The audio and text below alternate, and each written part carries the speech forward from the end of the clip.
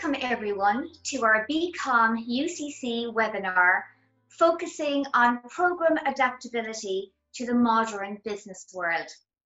My name is Rose Murphy, co-director of the BComm here in UCC, and we all hope you enjoyed our recent virtual BComm convention consisting of 3 webinars interviewing academics, professionals, and of course, most importantly, our fantastic students. Our current economy is ever changing and demands flexible, commercially astute graduates who have an awareness of contemporary business issues which could influence firms' profitability and overall survival. Our globally recognized BComm CK201 program provides a broad yet specialized business knowledge via our academic modules and personal and professional enhancement through its developmental spine. Today, I would just like to focus on one of these developmental core modules as an example, BU 2001, provided in BComm 2. And in particular, one assignment in that module, which students engaged with this year, reflecting the CSR issue, the corporate social responsibility issue that companies are currently incorporating into their business strategies. This issue was explored and practiced via organizing charity fundraising events, and over 36,000 was raised by the class as a whole for many good causes. Today, I'm delighted to be joined by Dr. Mabel Sullivan, module lecturer, Gillian Casey, a current BComm 2 student who engaged with this project, Claire Tatart, a representative from UNICEF, and Laura Devereaux, a BComm graduate of ours and currently a HR specialist with WiseTech. So thank you all for coming here today to talk with us about our BComm program here in UCC. Our viewers might think it's National BComm Women's Day. However, just for information, we do have approximately a 50-50 split between the genders in our student base. So Maeve, if you wouldn't mind, could I start with yourself? Yourself and Dr. Lawrence Dooley, who is the co-director of the BComm program, put a lot of effort into devising this module and in particular this assignment. Would you mind telling us a little about the objective and details of the assignment, please? Certainly, Rose, and I'm delighted to speak to you today. So BU 2001, it was the Placement Skills and Professional Practice module. Ultimately, the goal of this particular element of the module was to develop students' professional competence through experiential learning in order to raise social awareness and to develop complex professional skills such as analytical thinking, problem diagnosis, solution generation framed within best practice, teamwork, communication skills, and to articulate a rationale for decisions in an industry context. So in essence, this assignment was an applied case study project, which requires students to assume the role of a project team member to design, plan, and execute a fundraising event or events for a designated charity or NGO, which was aligned with the NGO's mission and goals. So as you've already mentioned, Rose, corporate social responsibility, ultimately seeks to add some value to the organization's activities by ensuring they have a positive impact on society, on the environment, and on the economy, as well as the company's workforce. And this assignment was designed with that in mind. So to prepare our students and our graduates to be able to engage fully with CSR activities in the workplace. Thanks so much, May, for that. And of course, as we know, CSR not only benefits society and the charity, but also it so benefits the company engaging with it, as it builds a responsible organization, leading to increased brand awareness and recognition, leading to an overall competitive advantage for that company. So that's absolutely fantastic. So Jill, could I move on to yourself? Maeve set up the assignment, identified the objective, divided students into groups at random, gave each group our contact details of a representative in the NGO or charity. How did you approach it from there? So following on from what Maeve just said there, yeah, as team lead, I was given my charity. This was UNICEF Ireland. Rose, we were actually one of two groups that were assigned to this charity. Obviously, quite a big charity, quite a well-known charity. So in terms of a process, Rose, my first thought was to establish contact. Okay, establish contact and do some research. So, you know, be au fait with the charity, with the morals, with the values of that charity, know who I was representing, and also at the same time contact the other team lead, contact my own group, and contact the NGO who I would be liaising with throughout the project. So, you know, the next thing we did, I suppose, was we brainstormed. I thought it was very important that we all had our homework done.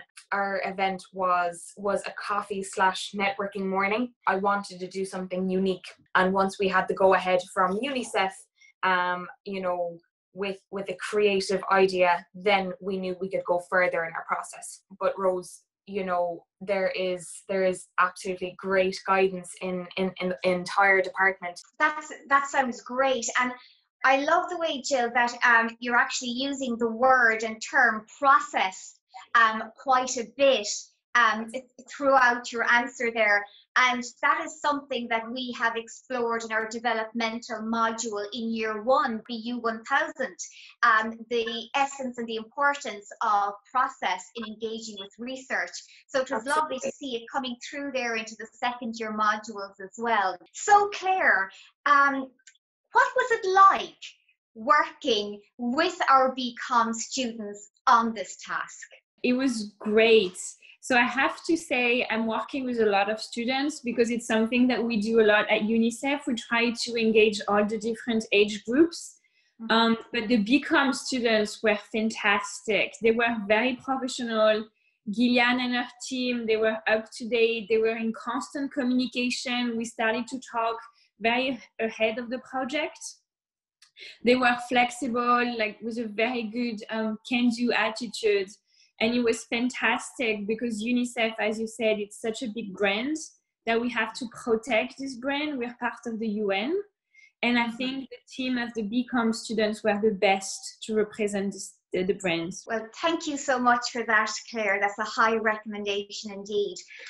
Laura, could I move on to yourself? Laura is a past BComm graduate of ours. She is currently a HR generalist with WiseTech and a great friend and mentor to our BComm program. So we're delighted to have Laura with us today. Laura, from an employer's perspective, what do you think of our developmental core, where contemporary business issues are explored, analysed and practiced? Hi Rose, thanks so much for having me here today, and I'm delighted to be on the call, and it's great to hear more about this module, and it sounds like an amazing blend of theory and practice. So this idea was obviously in place when I was in the commerce program, but it sounds like it's stayed so up to date.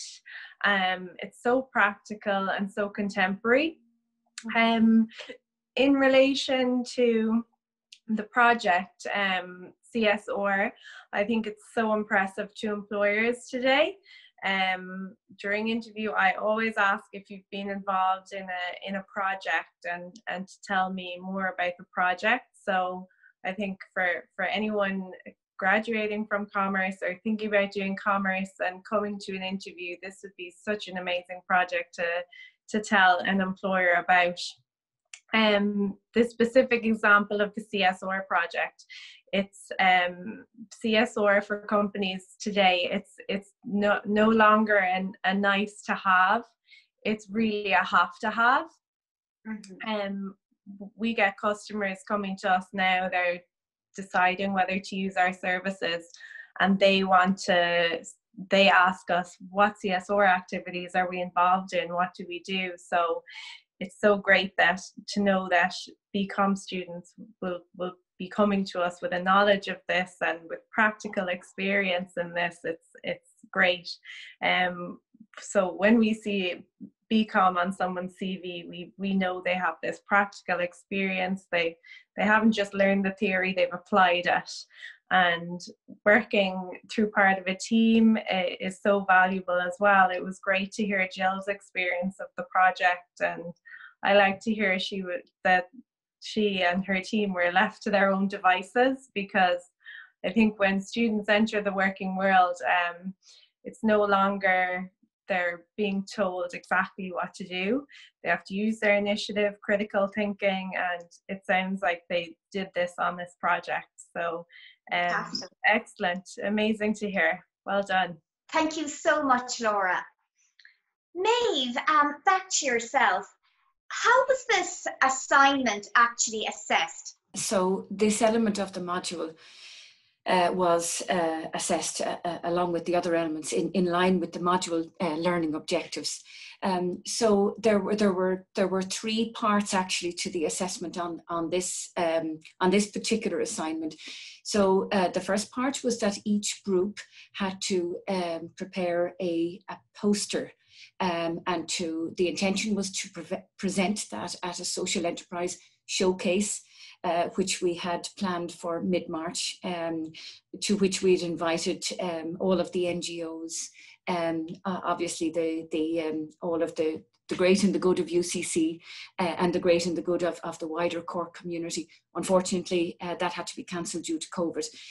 So in actual fact, each group presented in their class to their peers and to the module assessors a poster just outlining what they did, how they raised the awareness for the charity, some of the key learnings. The students as a group had to submit a final report detailing the process, the results in terms of the social awareness in terms of the funds raised, the rationale of the decisions that were taken, because there were a number of project management elements to this project, risk assessments, for example.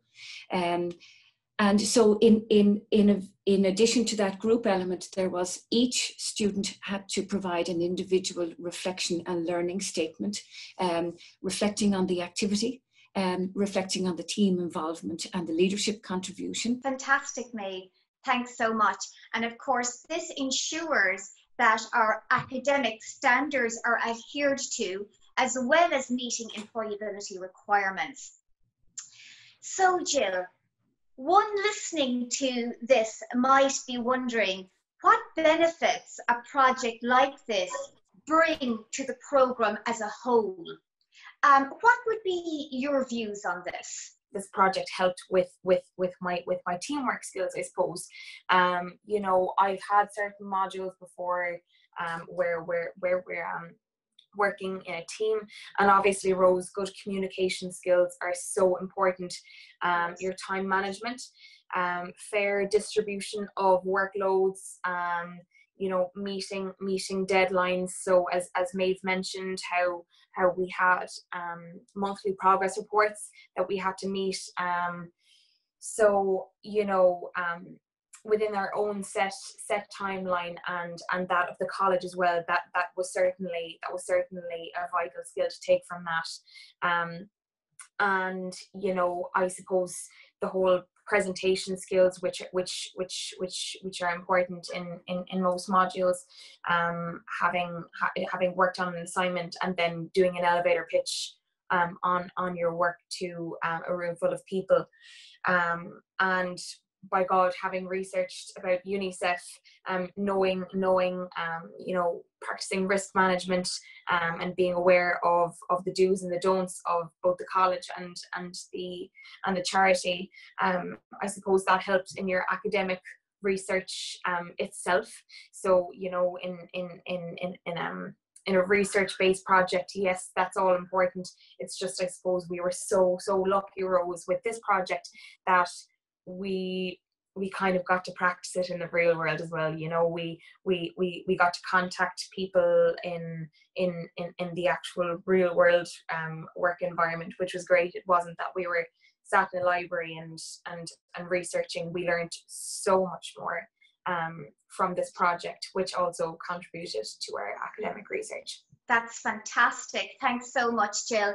And it's great to see that you're enjoying the program so much, Jill, because Jill and I would have had a few chats around this time 2 years ago, I think. That's it. When you were trying to decide between going for a broad-based business program with a specialization or something more specialized. And I think it was around this time 2 years ago, just before the CAO change of mind deadline. And of course, we're delighted to have you on board with us, Jill. I'm delighted to be doing the program, Rose. It's honestly such a broad, interesting, current and engaging course, and not only that, Rose, but it's practical.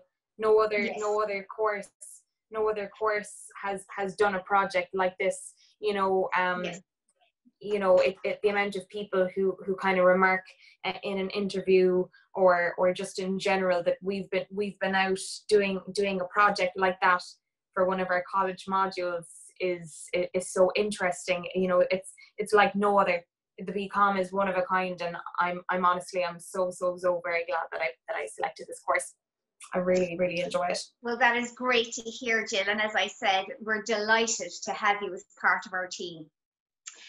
Claire, could I ask you, over, I think about €2,000 was raised for UNICEF and about 36,000 as a whole by the class for different good causes. Do you think other business programs should follow our lead and incorporate projects like this into their curriculum? Yes, Rose, absolutely. Because I think, we see more and more that corporations, they want to invest and they want to work hand by charities. I was just in a call earlier with a corporation who wanted to be more involved with UNICEF. So that's a big thing. And I think when you do that for the students, they train and they practice to see charities as part of the business as well. Mm-hmm. So absolutely, I think it should be part of every program. And I'm happy that that the BComm students have this amazing opportunity. Thank you so much, Claire, for engaging with us on this project. We really do appreciate all your efforts. I think what we've learned today is that the BComm program CK201 has a long tradition of leading business education in Ireland. It is renowned for blending theory and practice, for encouraging and maintaining employer input into modules, and for incorporating contemporary business issues into program content. Today we focused on CSR, however that is just one of the many current business topics that are explored, analysed and practiced in our program. This allows us to produce graduates who are professional, critical thinkers and who have the vision and ability to change the future of the business environment. I would like to thank everyone for partaking today, Maeve, Jill, Claire and Laura. And if anyone out there has any queries, as always, please drop us a line to the email address coming up on screen, bcomdirector@ucc.ie, and we will get straight back to you. Best of luck and enjoy the summer. and I hope to see a lot of you all again in September.